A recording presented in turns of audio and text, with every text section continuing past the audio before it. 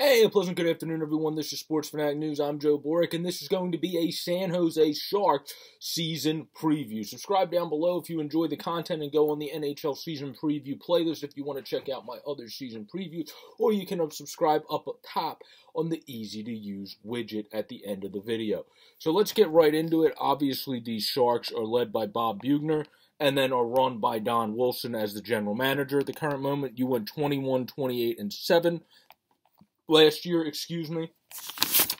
So this team is a team that obviously is in a rebuild, is still retooling, and is still trying to become the new wave San Jose Sharks teams that you saw with the Marlows of the world, with the Pavelskis of the world, and with the Joe Thorntons, Marc-Edouard Vlasics of the world when you were winning games and you were an exciting team out there in California.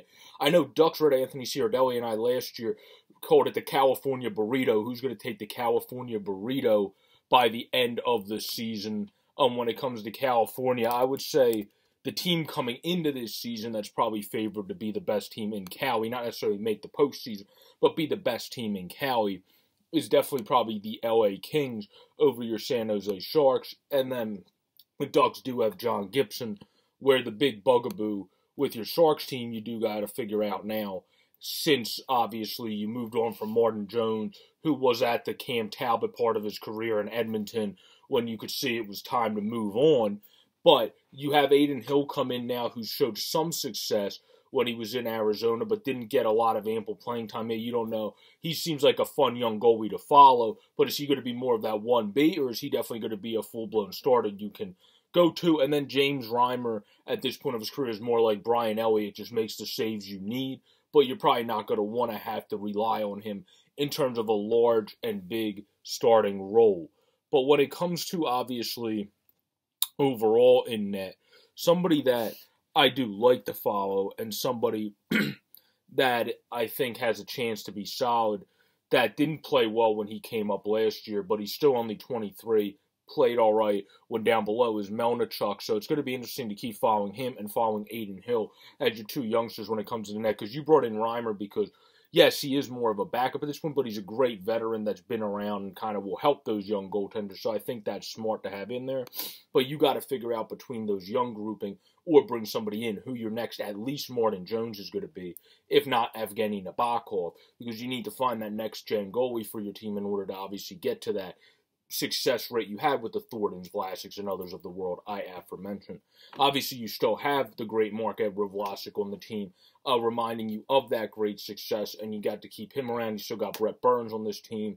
So, obviously, Carlson's on this team, but he's not from that same more throwback Sharks era.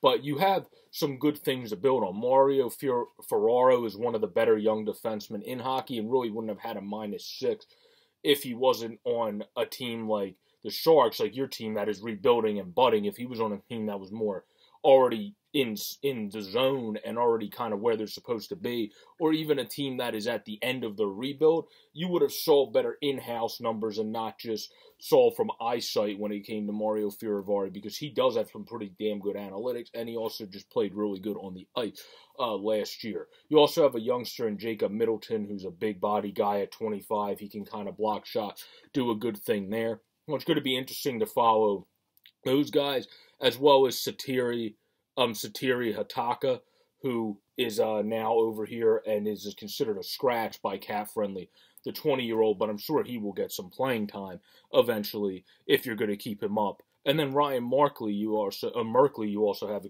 on defense, who was a nice budding defenseman and a good player when he has the puck. He just needs to keep his head on straight and not turn into a Tony DeAngelo type guy there. And then he'll be set and he'll be a good player. And William Eklund at left wing, Thomas Bordelais. You got Ozzy Westblatt. So you got some good guys developing. It's just about patience is a virtue. I said it when I think it was the Arizona video. And now with this team, it's the same thing. It's about patience is a virtue, but you have some guys that are starting to come up. Maybe Jasper Weatherby will be able to, or Weatherby will be able to have a good season this year in his first one with you, getting drafted 102 in 2018, going to get a chance, it looks like, on the fourth line. But this team, what I do like, I must say, as the rebuilding is, if you're going to give William Eklund, we saw the youngsters that got chances already have success in Mason McTavish, Colt Sillinger, and others. So let's see what he's able to do. It's good to have the Tomas Hertl still around, that been around there, done that. You brought in Rudolph Bouchers off waivers last year, who seem to be picking it up a bit there.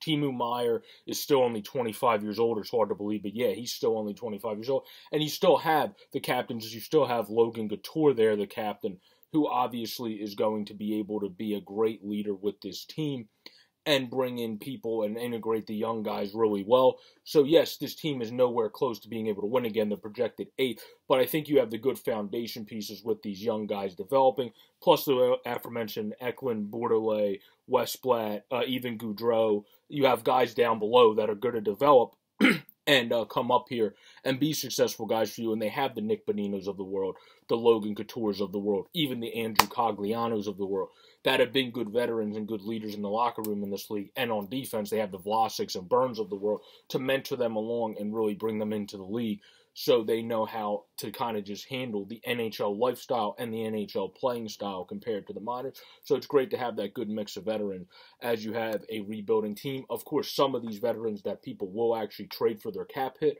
I'm sure will be traded in succession, potentially even some this year when it comes to the Sharks, because if you're able to get somebody for, say, Logan Couture, or obviously one of those Nick Boninos or the Coglianos, if they have good seasons as veterans, then you're going to move him. Or especially if you're able to get somebody for one of your defensemen because of the big cap hit and somebody else to take them on because they really need a defenseman for the playoff run as the season goes on, you're probably going to move somebody because that's just going to help your team when it comes to the rebuild. But for the time being, this team, yes, they're going to be at the bottom of the division or one of the two teams at the bottom of the division. But that's not what it's about this year. It's about seeing how William Eklund does. It's about seeing how the Weatherby's do. It's about seeing how Middleton does in a longer season. See how Ferraro does in this 82-game season now. And see how Aiden Hill does, and also Melnichuk if he gets another chance as the young netminders, because one of them become at least the next Morton Jones for you that could become a successful goaltender. So that's all what it's about. It's about everybody developing for the Sharks team, plus those veterans continuing to be at least successful in helping these young guys come in and be a big part of that leadership group. So peace out, everybody. Stay safe. I hope you enjoyed this San Jose Sharks season preview. If you enjoy the content, please subscribe down below or up above on the easy-to-use widget. Good luck this season, Sharks fans. Hopefully you have guys like William Eklund develop really well for you and one of those two goalies hit. Peace out.